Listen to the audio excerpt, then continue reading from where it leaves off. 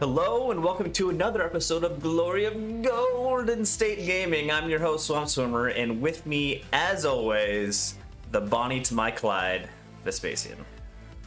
Hey everybody, how you doing? So Aaron, it's been a few weeks.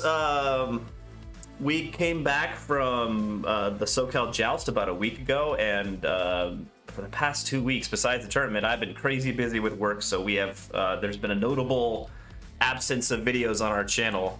But we are back at it now, and we will be going over our games at the Joust. Yeah, should be a lot of good content for everybody. Alright, but before we get into it, one little question for you. We haven't talked for a little while about the Marvel Disney Plus shows. Have you watched Loki? You know, I watched the first episode, and I thought it was okay, but it didn't like hook me, I guess. Really? I had the exact opposite. Yeah. I thought it was great. Okay. Yeah, I mean, I thought that it definitely looked cool, and it was kind of like I earmarked it for, like, you know, worth looking at again. But yeah, so I didn't jump right in, I guess. You from what I can tell, like everything with all the multiverse stuff, with like the next movies coming out and the next show is coming out, like it's all being kicked off from Loki because it deals with the multiverse. Okay. So I recommend watching it. I Okay. really enjoyed it. I thought it was different and unique and still action-packed enough to hold my attention. Okay, cool. All right, well, let's get to the game. Hold on one second here. So, we're not jumping right directly into the tournament. We will first be talking about... I had the pleasure of driving up to Aaron's place and having a friendly game with him. A prep game for the tournament, where we both took lists that were... close to what we actually brought, I think at least in my case. Yeah, same here. I mean, I made some tweaks, but like the core of it is the same. We rolled up Frontline Clash on table A8 with Spoils of War. And let's talk about basically it was the third mission, right? Okay, yeah. So my list, I've got the Big Quaddle on Alchemy, the Skink Priest on Palanquin with Druidism, with Druidism, the 5 Skink Captains, of course, the Skink Blender, the 31 Skinks with the Tree Farm banner, Bow Skinks, a unit of Javelin Skinks, 20 Temple Guard, 15 Chameleons, 15 Hunters with Blowpipes, 15 Hunters with Blowpipes, and 2 Thyros with Sun Engine. This is my typical, pretty close typical, super, like what do I call it? The Skink Gunline list. Lots of poison shooting. Poison Cloud. Yeah. The majority of the strength from shooting comes from those 2 units of Chameleons and the 2 units of Hunters. Yep, absolutely. I like it. I mean, I think, you know, we did a list review video, and looking through all the lists, I feel like, you know, in general in the meta, this was pretty good because there was a lot of monsters. Yeah. But there definitely were a few things that showed up that were not so great. So see how you ended up doing. But yeah. Yep. Let's go over your list really quick. Tell me the differences between your the list and the list review in this one. Yeah, so basically I dropped a Lion Guard, the Queen's Guard, and replaced them with a Sea Guard Reaper and a unit of Grey Watchers. And I think I kind of slightly tweaked the core. I think I did Flaming Banner in the Sea Guard instead of Navigator's Banner, and up the bodies. And then I think the rest of it, I think I added a Dragonbane gem to the mage because I was expecting a lot of Pyro and ID, so I was kind of trying to make a meta call there. So that was it. So not a huge change. Did you still have the banner of Becalming?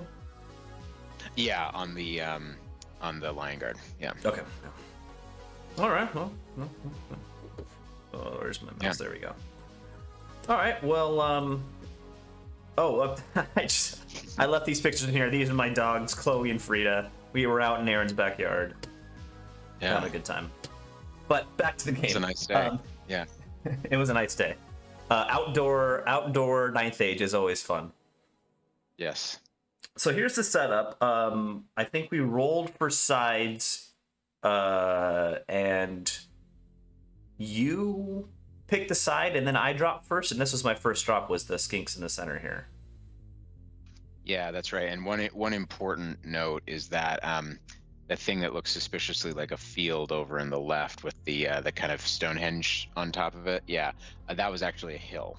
Yeah. We were a little short on actual flat terrain for that. So yeah, that was a hill. Let's see. For my magic phase, I took the Quaddle, took the Hereditary, Word of Iron, Glory of Gold, Corruption of Tin. I'd normally take the Hereditary on the Skink Priest, but I really didn't have a good target for, like, you know, Quicksilver Lash or Molten Copper. So he took the Hereditary, and then the Skink Priest took Healing Water, Summer Growth, and Entwining Roots. Which is, I was planning to... since I got this matchup and you see the forest right in kind of the middle of your deployment zone, I could get anyone with Entwining Roots, and I would need to stop your shooting, so that makes sense. Yep. Let's see here. Yeah, with my your list does not have I think the best armor I have in my list is a 4-up. So definitely Alchemy was not the perfect match there.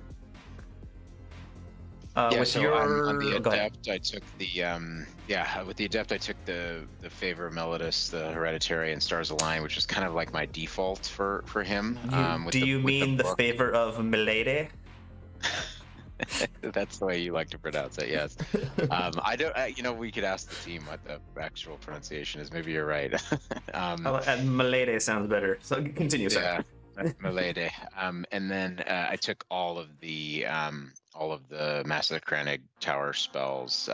Lash was good with the Thyros, and then all the regular spells. I debated on Healing Waters because you have the alchemy guy, but I figured if it was that big of a deal, I could stop Glory, because you didn't have in this version, you don't have any flaming banners, right? So yeah. So I thought this was good, and Raven's Wing always good, and always a solid spell. Always a solid spell. Yeah. So this is after deployment. Then actually a little bit of movement. Remember the chameleons on the left? Yeah. That's right. So if I remember correctly, I dropped to go first, or we went through. It's counter thrust. So it was counter thrust. I got that wrong. You're right. So we did 1, 2, 3 drops, and then I dropped everything to go first. Exactly. Yeah. So I kind of centered up. You kind of cast a little bit to the right. And then my chameleons, you gave me just barely enough room on the left to drop 18 inches away from the line guard and then march forward 12 and get out of your charge arc. Yeah, that was a mistake there. You want to walk through your deployment? Let's see here. The chameleons on the far left, the hunters there, the bow skinks are blue skinks in the back. Big skink blender with the priest and the 5 captains. 2 Thyros in the center to hopefully kind of run out and then splay and become chaff. The skinks with javelins in front of my Quaddle with the temple guard. Another unit of bow skinks, another unit of hunters, and then another unit of chameleons on the far right. What about you? So I've got the lions over on the left. I think they're towed up on that hill, if I recall correctly. I can't remember exactly. Yeah. And then the 2 giants there. So those are the Treeman high elf giants. Highborn elf giants? Crazy. That's right. With giant clubs.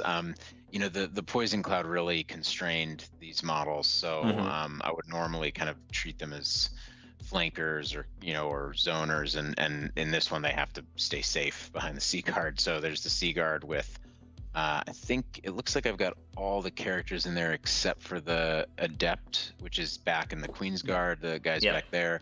2 Reapers along the back, Reavers there. I think that's after they vanguarded back. The Frosty, and then the 20 spears in the ruins. Yep. Seems about right.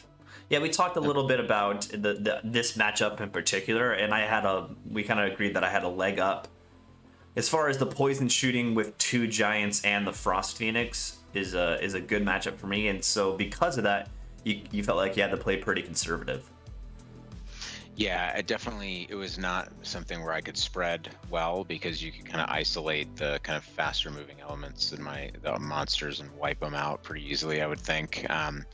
So I was kind of playing a classic, like compete for 2 of them pretty heavily, and use the lions as a bit of a distraction / preventing you from focusing all of your forces, sort of a thing. So yeah. Let's see. So my turn 1. This is after movement. The chameleons are way off on the left. You can't see them in the shot, but they're over there. I kind of push up, kind of a little. I move forward a little bit on the left here. I want to get one of these Thyroscutuses into your spears. That's what I was thinking on the far right. So I started moving one over to the right as fast as I could. And then I didn't push on the right. I kind of sat back with the 2 skink blobs. One's behind the hill, so they're not getting shot. That's the chameleons over there. Yeah, chameleons, yeah. So nothing too crazy here. In the magic phase, I got Oaken Thrown Up. I get the Entwining Roots off on the Queen's Guard, which is nice. So they're -2 to hit. That's all I get in the magic phase, which is fine. That's just fine for I was around focusing on stopping corruption on the lions, because with the amount of poison shooting you had over there, I felt like that would be, take them out of the game, basically in turn 2. So yeah. And I remember I tried it and you dispelled it, yeah. Yeah, correct. Let's see here. There we go. Okay. So it's on to your turn. This is after your movement. Yeah, so you can see kind of moving up cautiously on my left, the right of this with the spears, you can kind of barely see in the shade there. So it's barely keeping the cover from the ruins there, and putting myself within march distance of the spoil. And then the Frosty, stayed back, basically out of the range of the poison, even if you came forward. The Queen's Guard didn't move because they were already -2 to hit. And the Giants kind of liked their positioning, kind of just tweaked a little bit, and the Sea Guard moved forward just a bit, just for ranges, I think. And then the Lion Guard poked up onto the hill. I knew that I was giving your chameleons the flank, but I didn't really care. Yeah, I'm not going to charge you, so. Yeah, that was about it. All right. You get the favors up. Favors up, milady. Yeah, I figured you were going to be coming in for lots of shooting next turn, so I think that favor covered everything except for the Lion Guard, basically, so full coverage. And I think this was sprinkled throughout units, but this was the total amount of shooting damage you did. I think I started hitting on the middle guys there, and the Skink Star, and that was it. I knew that I needed to whittle down that Skink Star, so that I could engage it, basically. So yeah. So top of 2, my movement phase, I basically try to encircle your Lion Guard with these 2 skirmishers, and then move up the Skink Blunder to, if you decided to choose these guys or charge these guys, I could countercharge with the Skink Blunder. Yep. Otherwise, I continue. Everyone over here kind of stays where they are. I move the Thyro I want to get into the spears closer to them. You take some damage out of this Hunter unit, but they're fine right there. So I'm not pushing on the right at all, because I know I can't with the spears in the ruins. I know I can't poison them to death, especially in the ruins. So I'm just gonna. I don't want any counter charges from your Frosty. That's why I'm not pushing up on this side. Right. Yep. Magic phase. Okay, Throne goes back up. I get the Corruption Attend off on the Lion Guard. I think you rolled like a 23 or something. Yeah, I rolled well. I think I just didn't have the dice to stop it. Yeah, anyways. So nothing really happens beyond that. I think we're already into more pictures of dogs. We're already into your end phase. I think in the shooting phase I don't do very much. Nothing big's happening. But then your phase, you go for the charge into the skinks here. And another picture of my dogs. Are fantastic. I love them very much. Yep. So yeah, go ahead. You talk about your turn. This is after movement. Yeah, so after corruption went up, I knew that the Lions' days were numbered. You actually had a pretty bad round of shooting over there, and I think only picked up like 3 or something. Yeah.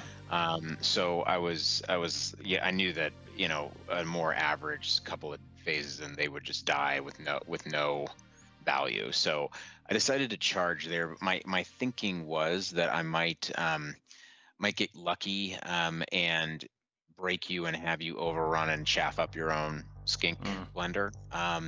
And then, you know, kind of worst case scenario, I was kind of already where I was, which was losing the Lions, right? So I knew that they were doing that. Otherwise, I did start to move because you've got so much of your poison so heavily committed over on my right, your left. I did start to get a little bit more aggressive with the giants. There was a spot that put me in good zoning position. I figured that the spears could hold the Thyros charge, and then I could countercharge with the giant and maybe the Frosty. So I did that. I also moved the BSB back into the Queen's Guard, so you can kind of see his, and I moved the Queen's Guard up. My reasoning there was I had a 12-inch range with a lot of my unit, so I was already going to be hitting on 4s. I could buff them if I needed to. And crucially, they were within range of the cover volley for the Lion Guard. That was the big point of that move. So if you did charge with the Skink Star, I could get a free cover volley off of it. So I was feeling pretty good about this positioning here. Yep.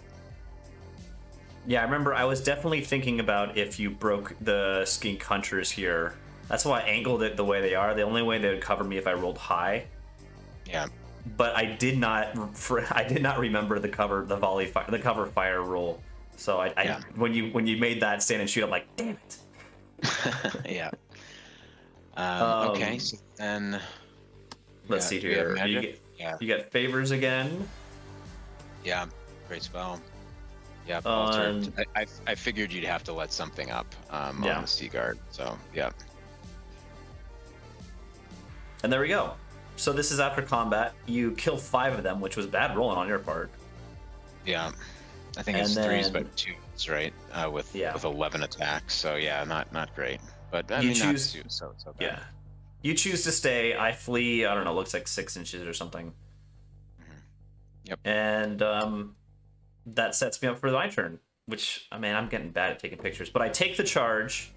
You do the cover fire and take out a big chunk of my guys. But I still feel confident because the majority of the power of this unit is coming from the characters. Yeah, my real hope here was to kind of take the teeth out of the Skink Star and try to take off 2 or 3 of the characters. I went wide, so I'd have some extra attacks to do that, and we'll see how it goes. But yeah. All right, so this is after my movement. I rally those guys. The bow skinks have no job to do on the left, so they just go and pick up the token. I push up with the. This is more damage from your shooting phase. This unit's down to 2 guys, and I was planning. I'm pretty sure that was the Queen's Guard, if I recall correctly, because I think the Sea Guard focused on the star. Yeah. I pushed them up, thinking I can maybe regrow a few. But they're safe where they are right now, and if you want to use your shooting to get rid of them, that's fine. The chameleons hop up on the hill here out of your charge arc and just want to soften up this unit a little bit. And then also my skinks with javelins move up to chaff your Sea Guard. Yep. And I get that summer growth off. Yeah, I get that summer growth off, though this unit's back to a good amount. Yeah, and I think I was focused on stopping the buffs and heals and stuff on the Skink Star. I get the Hereditary off, and it happens too often. With all like the D6 strength whatever spells, you roll a 1, you roll a 2, and then it's a useless spell. Yeah. So painful. That's also why I hate Silver Spike. I think you did 1 wound, and I stopped it with the hereditary or call, something like that. Yeah. So, my skinks, they just eat your lion guard. Yeah, One guy left. I rolled really poorly, and I think I only got one of the characters, which I was hoping for at least 2. I think I killed a couple of random guys too, but yeah, a little disappointed there. And also I lose the calming banner for the rest of the game, which is definitely a shame. But if you kind of think macro, the goal of the Lions has been achieved. They tied up the Skink Star and 2 of your big poison shooting units for almost half the game at this point, right? So yeah. Let's see over here. This is into your turn. You take the charge with the giant into the flank of my Thyro, which I'm okay with because I'm still within 12 of my general, so he's not going anywhere. Yeah, I was kind of just interested to see how this matchup went. I kind of full strength giant, you know, I was in good spell ranges, so I thought that I could, you know, probably outgrind you, since you're hitting with your crush on 4s, right? So yeah, I mean it's swingy, but I was thinking it would be okay. What else? You move up a little bit in the center here. Yeah, I back up. I grab the spoil on my left, your right, and with the spears and back up. Bring the Frosty up for zoning, and I kind of adjust and shift so that your Skink Star is in my front with the Sea Guard, and get ready for another round of shooting. Oh, and I pull that giant in the back there. That was a range thing. Yeah. So I think because you were at a 24 from this skink. These chameleons here. Yeah, I wanted him there just to kind of help clean up what was left of the Skink Star after the Sea Guard. Basically, that was my thought. So, and we had some lunch burritos. The burritos are there. Yeah. So this is the big what the fuck moment in the game. So go back to the last one. So I'll be honest. I was actually feeling really confident so far, right? So I think the Skink Star is going to be combat ineffective after 1 round of shooting. I was confident with the spoil on my left with the spears. Now that I'd tied up the Thyro, I felt like I had good zoning, and at this point, once the Skink Star's dealt with, I can start focus firing on all of those little elements with the Sea Guard and the Queen's Guard and the Reaper. So I was feeling really, really good. And then I go on to the next one. In my magic phase, I 3 dice a Stars Align on the Sea Guard. Was it 3 or 4? I can't remember. It was 3 because it was strength 3. I 3 dice a Stars Align with the Sea Guard just to give him reroll to hit. It wasn't an important spell. Miscast Witchfire, so 3s, right? And you roll big on the damage. And I rolled 11 on the damage, and then I killed 7 Queen's Guard. And then with a re-rollable 10, I fail the panic check and run. Oh. So do the math on a miscast on 3 dice, an 11 on 2 dice, 7, enough to cause the panic, and then also failing re-rollable 10, and you get to something that's somewhere in the neighborhood of like 1 in 10,000. pretty cool. So yeah, it was this was a big bummer, right? Because this is my BSB, a big part of my shooting phase, my adept with book, with the hereditary. This is a big swing here, and it's your turn next, and you do have a unit within charge range. Yeah, I was gonna try to find the picture. Yeah, see, and then you fled kind of right in front of the Reapers, and they were just within charge distance of this. So in my turn, I could just charge them off the board. Awesome. Yep. This was a pretty big swing. It's like a 8. What is it? It's like 600, 800, 300. It's 1,100 points, right? Right there. Yep. And half my magic phase. Not great. Not great.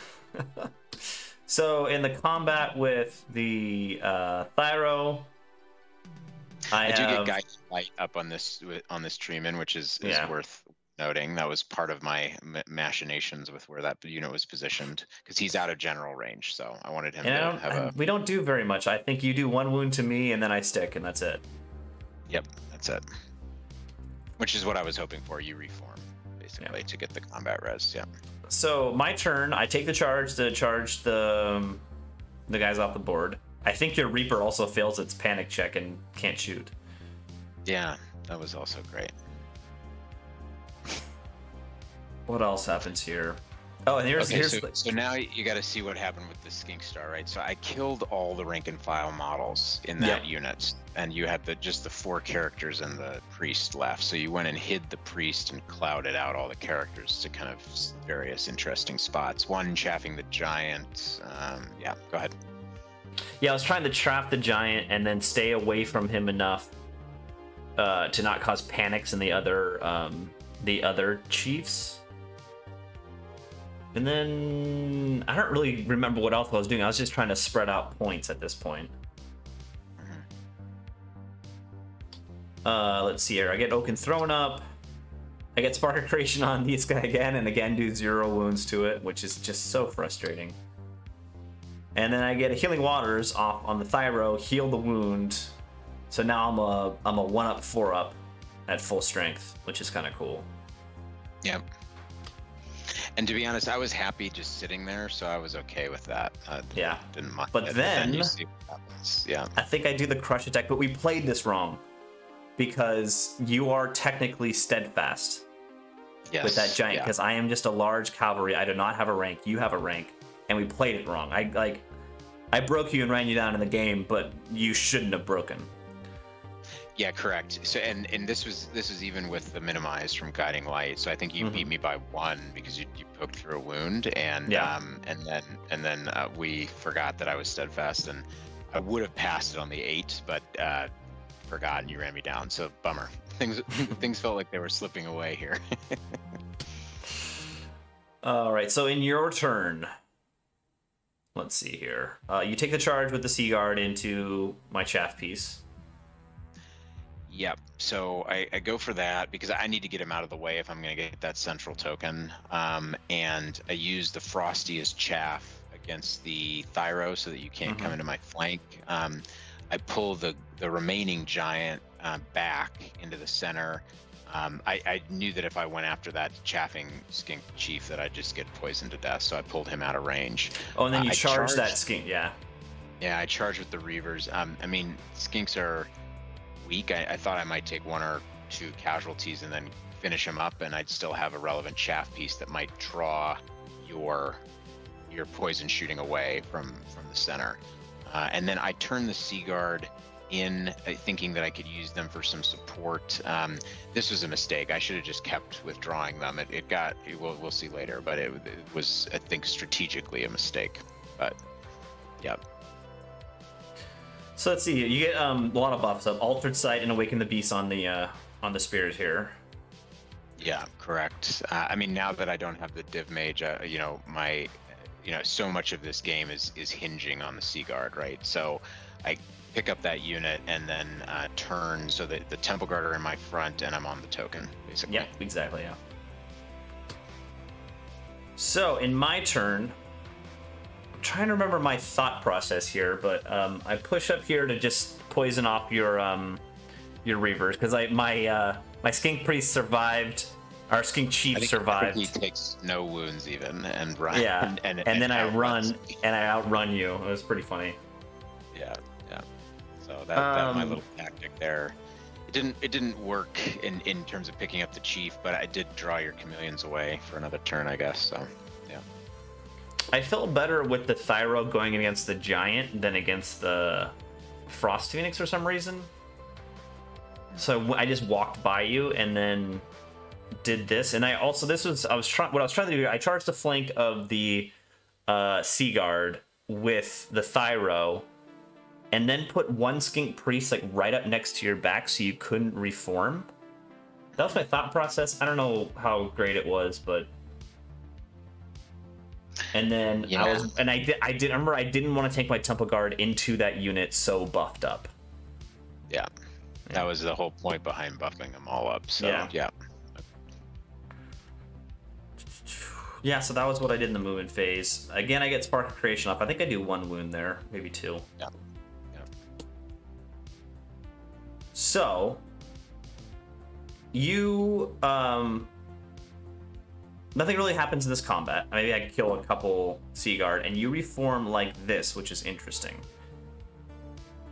Yeah, there was just enough room for me to be out of 1 inch, but keep the Temple Guard in the front, which was the. I don't think there was anything that you really could have done about this. I do think that the approach was a good one. I think you would have taken a little bit of. This is the kind of stuff that you can pre-measure on UB. That the reason why the games take 5 hours, because you can like pop up 16 different reforms and look at them. I think this one was it was going to be tough, and I think you would have need to have the Temple Guard positioned a little bit differently. So yeah. And then you also bring the Frosty into my Temple Guard. Yeah. And you did a bunch of wounds to the spears over there. Yeah, and this was who luckily stuck, which was. I was hoping by the end of the game to, with these 2 units, put enough damage on these guys that I kill them all. But it's swingy. It's swingy. I was really lucky in this round, so I was feeling good. And you also bring the giant into my Thyro there. Yeah. So the Frosty went into the Temple Guard. Basically, my thinking was just to hold him up, right? Because I think. If you have no way to contest the central objective, and that guy's pretty good at grinding, he ends up with a 5-up against you, right? So I was feeling like he could hold on for long enough, because at this point we're pretty far along in turns, right? This is turn 5, you said? Shoot, I don't know. Sure, let's call it turn 5. Yeah. So yeah, and then it worked so well the first time. I figured, why not bring another giant into Thyroscutus, I get Healing Waters off on this Thyro. Yep. I get Word of Iron off on my Temple Guard. That looks like about it. I think we're jumping around now. Yeah, so I end up popping your Frosty. Crucially, it takes 2 turns, right? So basically, it was like a chaff charge. Yep. Yep. These 2 just end up sitting here beating on each other. The Thyro and the Giant. And I continue to whittle down your spears until I get them to that many guys. And I think that's the same picture there. You get him down to 1 wound. I remember this, and he survives. The Thyro against your Seaguard. Yeah. You get a bunch of. This is back to your turn. Yeah, just keep buffing them essentially. Yeah. Yep. I think that one thing that there was, I did get some defensive buffs up on the spears. I think just to try to keep them alive. But fortunately. I still think it was better. It would have been better to keep pulling him back, but fortunately, I did think, quickly enough to get them within 12 inches of the general, which actually I would have failed the last panic check that you made me take if I hadn't been. So, so they held on. I think I got half points for that the Thyro on the left, but not for the other Thyro, because that guy stuck around. And I ended up grabbing the you get the secondary, right? Yeah. So. And we end up with a 10-10. Yeah. What can you do? You put a big hurting on me in terms of points, but I was able to get that objective to bring it back to a 10-10. Yeah. Yeah, I got lucky with your BSB and your wizard running away with the Queen's Guard. That helped me out a big time. But I was anticipating putting enough hurt, or I wasn't. I should have pushed harder against your spears sooner, because I think another shooting phase could have done it to them. But I was being very cagey with these chameleons. Yeah. I kind of had a. I think if you look back, I don't even think they came out until turn 3 or 4. Yeah. So yeah, you're definitely being really cagey there. I also underestimated. You think poison, you think it's good at taking single wounds off of big things, but like you just were pushing through damage on those spears. Yeah, if you get the volume, 6. it's Yeah, that surprised me, but yeah. No, it was a good game. Yeah. I feel like I made the right move putting my Skink Blender into the Lion Guard to destroy them, even though they just got whittled down along the way. I think they wouldn't have done as well against the Sea Guard block. Yeah, all the stand and shoot, and then all the agility 7 attacks is a lot, because I think your characters go Simo, but your skinks go second, right? So you're gonna lose a lot before you get to strike. So yeah, I liked my matchup against the Skink Star. I felt like that you had some really hard counters to my 900 points of monsters, right? So yeah, that was tough, but no, really good game. Yeah, the last thing I wonder is if I had gone in here even though you were all buffed up with the Sea Guard, gone in with my Temple Guard, and then tried to buff them up as much as I could, if it would have worked. I don't know, but yeah, that's that. I think that was the only opportunity for me to get the secondary back, but. Yeah, I mean, you were comfortably up on points, right? So you'd be risking a big loss if you lose the Quaddle, right? So yeah, really. All right, so that ends it up with a 10-10. I think we're both feeling good about our list going into SoCal Joust. Yeah, and we'll see where it goes. Changes. Yeah, we clearly thought we were happy with them. So good game. Thanks, Kenyon. Thanks for driving up. Thank you, as always. It's always fun to go up there and bring up the dogs and have a beer or two. Yeah, so, exactly. Next videos coming up will be SoCal Joust. Thank you everyone for watching. Please like and subscribe, and have a good evening. Take care, everybody.